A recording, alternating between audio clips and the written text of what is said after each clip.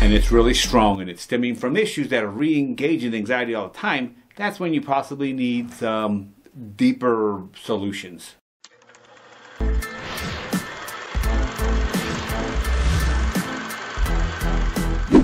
Hi-ho everybody, this is the Gringo Scott, bringing you another daily dose of movie reviews with life lessons. Today we are looking at American Ultra, a 2015 film. Be sure to subscribe for interesting movie-themed activities with life lessons. Now, let's get started. Let's check out American Ultra 2015, shall we? Summary from the internet. Small-town stoner Mike Howell spends most of his time getting high and writing a graphic novel about a superhero monkey. What Mike doesn't know is that he was trained by the CIA to be a lethal killing machine. When the agency targets him for termination, his former handler activates his latent skills, turning the mild-mannered slacker into a deadly weapon. A lethal weapon he is. That about describes the basic summary of this movie, guys. Thanks, Internet Guy. What's the deeper meaning in this one? The only thing I could find in this one was things to do when one has anxiety in the moment. Here are some ways to manage stress using dialectical behavior therapy techniques, or DBT. This is from an article, the Behavioral Wellness Group, on the internet.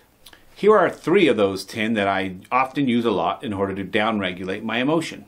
1. The easiest thing we have to control, and that is always with us, is our breath. Learn how to do diaphragmatic breathing with a longer exhale. Practice when you don't need to do it so that you'll be able to do it when you're in a panic. 2. Self-soothe with the 5 senses. Some examples are vision. Go walk someplace beautiful and really take in the sights. Hearing. Stop and listen to nature or music. Touch. Pet your animal or take a warm bath or shower. Taste. Eat a small treat or flavored tea. And smell. Inhale the fresh smells of nature and a candle or scented lotion. And the 3rd is engage in activity that requires thought, such as a hobby, puzzles, word searches, reading, etc., etc., etc.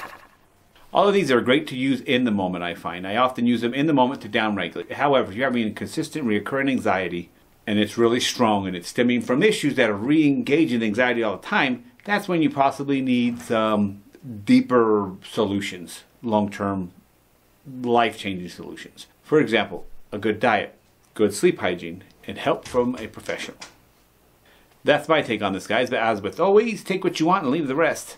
I'm no expert, I'm just a guy. Overall opinion of this movie. The bad. The actor Topher Grace, who plays the villain, evil, incompetent, cocky little twerp. Boy, does he do a good job at this role. Now, I heard awful rumors about him back in the day in that 70s show, that he left all cocky and he was a jerk and hard to work with. I don't know if that's really true, but that certainly builds into my narrative for his character in this. So I think he might be somewhat of a, at the time at least, he was a prima donna, and in this movie he's kind of a prima donna. He always seems to kind of play that kind of guy, and then they said he was like that, so I'm just like, he's a jerk.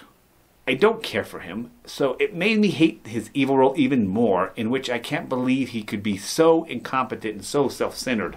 But I think that could be good, because then it's more satisfying, the resolution of all the problems is more satisfying, kind of build him up so you really hate him and you're frustrated. So maybe it was a love-hate thing. Yeah, he irritates me big time, but I love to hate this one. Though good, the music is fast-paced and really immersive when it comes to highlighting the action scenes. There were a couple times in this movie where I was like into the fighting. I thought, ooh, that music is cool. It's like, I'm like, sweet, I liked it. It was really cool. I liked it. Both Jesse Eisenberg and Kristen Stewart have a decent chemistry and pretty believable as a couple. Some great humor dialogue between them as well. And some good arguments as well. Like, I'm like, that's cool. In summary, this is a great movie. I absolutely love how they mix way weird visuals, strange music, sound effects, and extreme close-ups to create a real weird feeling of violence and craziness that Jesse Eisenberg character, Mike Howell, is clearly experiencing. To create this chaos where it's almost like a controlled chaos because he's comfortable in it now, but it weirds him out because he wasn't like this before. So it's really cool. I like that a lot. Just the place they chose is also really cool.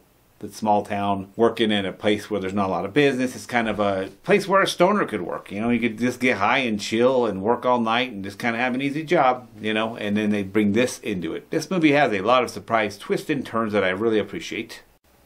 Now, I believe this is my third time seeing this one, and I'm sure I want to see it again.